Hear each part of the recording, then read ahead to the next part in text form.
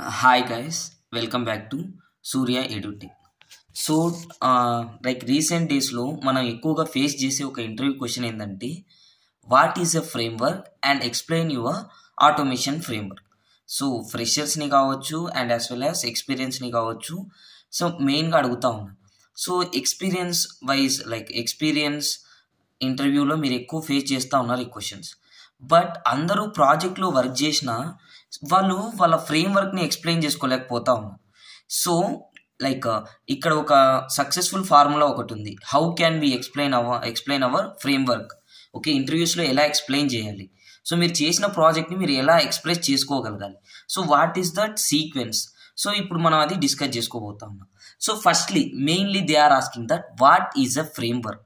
So the answer of this what is a framework, mainly a framework defines a set of rules or best practices that we can follow in a systematic way to achieve the desired results. And mainly the automation framework deals with the practices to achieve the goals of our automation project. So ఇక్కడ నేను చెప్పొచ్చింది ఏంటంటే framework అనేది ఒక set of రూల్స్ని ఒక sequence వేలో order చేసుకుంటూ వస్తే సో ఫైనల్గా మనం అనుకున్న రిజల్ట్స్ రావడానికి బెటర్గా ఉంటుంది. So that is nothing but A framework. Like we are seeing in real time projects, we are seeing like we are creating a base package and we are creating a utility package, we are creating a pages package, and we are creating a test cases package also. So now how can we explain our experience automation framework. So experience కావచ్చు, freshers కావచ్చు. Like ఇప్పుడు freshers మీరు internship చేస్తూ ఉన్నారు. So they are asking, so when you are putting in your resume, I have experience on core Java and as well as automation testing with Selenium. So and with using some testng framework. So ఇది కానీ మీ రెజ్యూమ్లో mention చేసి ఉంటే మీరు ఇవ్వాల్సిన answer ఏంటి. So here I'm giving the answer for experience and as well as freshers. So coming to the experience automation framework explanation. Okay, so let I start. Interviewer asking the explain your automation ఫ్రేమ్వర్k. Now your answer should be following this line. So in my project we are used Selenium tool using Java programming language, and in our project we are used a data driven framework by using the page object model. It is nothing but a POM design pattern with page factory depends. And after that, coming to the page object model pattern, we are followed that as per page object model we have maintained a class for every web page separately, and each web page has separate class, and the class holds the functionality of that particular web page, and it will separate the each class separately for individual test also. Coming to the packages, we are separated a packages. We have separated packages. One is a base package, second one is a pages package, third one is a test package. Test is nothing but a test cases package, and utility package. Now all the web pages related classes comes under the pages packages, and all the test related classes coming under the test case packages, and all the utilities like actions and waits and screenshots, these all are coming under utility package. And coming to the so these are the packages we are separated for test and utility and base and pages. And after that, coming to my how we are followed each and every class. Mainly here we are separated a base class. Here we are separated a base class in base package. Mainly what is this base class? In Java we can convert it as a base class dot Java. So mainly this base class deals the all the functionalities of all the pages. Like mainly it will capture the class responsible for the loading the configurations, we can say, like initialization of WebDriver we can say, and initialization of implicit wait we can say, and extend reports, and also creating the object for files and file input stream, which is responsible for the pointing towards the file from the data should be read. data should be read, we are following this type of base class. Mainly we are seeing that base class like WebDriver, like the setup method, WebDriver manager dot Chrome driver dot setup, driver equal to new Chrome driver or driver equal to new Firefox driver. It will initializing the WebDriver. And we are following the page classes like login page, we are separating separate class, home page we are separating separate class. These pages classes are deals with the web elements of entire the page. And we are following the test cases classes.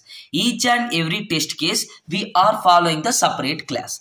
Coming to the utility classes. Utility classes we are storing the handles the functionality, like it will deals the action classes initializations and select classes initializations and screenshots initializations and as well as Excel sheet initializations in util package. It will use entire framework. We can use these utility classes, and the reason behind the utility class is mainly to achieve the code reusability. So multiple times we are using this data, multiple times we are using the screenshots. So screenshots is very easy thing. We throughout project we are following the screenshot. So for code reusability purpose we are creating a utility class.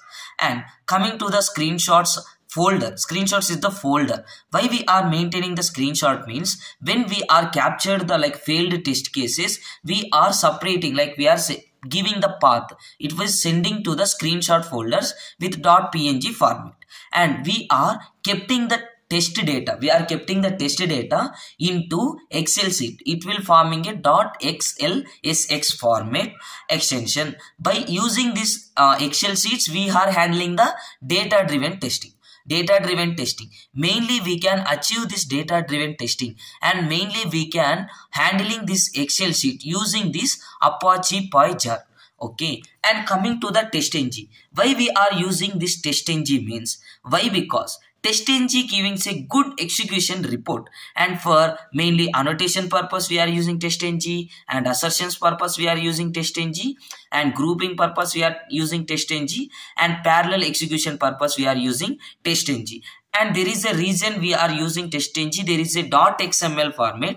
It will easily, we can go through the parallel testing and cross-browsing testing and grouping testing and run as a suite wise also. And we are followed a maven as a build management tool. Why we are using this maven as a build management tool means it is easily adding the dependencies purpose. In pom.xml file we can easily add the dependencies. No third party jars will involve, and we are used version version control tool. We are used a Git as a repository to store the all test scripts. After completion of our test, we will say sending to the Git, and we can storing purpose we are use that version control tool as Git. And coming to, we are used a Jenkins by using CI/CD tools. Jenkins was the continuous integration, continuous deployment purpose. We are executed test cases on daily basis, or else we can say nightly schedule basis. As per client requirement, based on the client requirement, we are execute the schedule based. So we are added this Jenkins. Mainly the Jenkins used to send the results to the peers as well at a time, any time at anywhere. What we are scheduled that time. And then finally we are followed a extent reports. For extent reports we are used for reporting purpose. We are using this extent reports. It generate the beautiful HTML report. We use this extent reports for maintaining logs and for maintaining the screenshots, failed screenshots, and maintaining the overall failed reports and pass reports. These extent reports giving the good HTML response to our, and easily we can capture the all failed one and all passed and all skipped one also. Okay, this is my framework. So this framework we are followed. Thank you for giving this chance to explain my framework. Yeah. So ఇది మనం experience vice ఫ్రేమ్వర్క్ని explain చేయాల్సిన పద్ధతి.